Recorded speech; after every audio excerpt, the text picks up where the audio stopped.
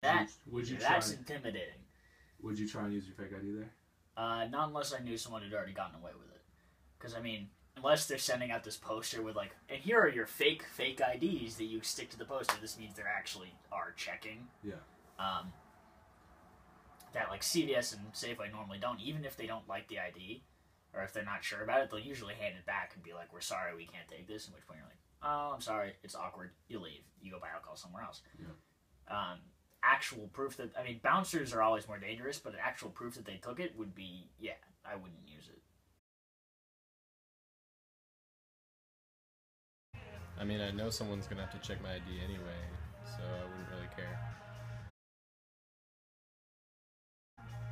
That'd be a little more scary if I was using a fake ID, I guess.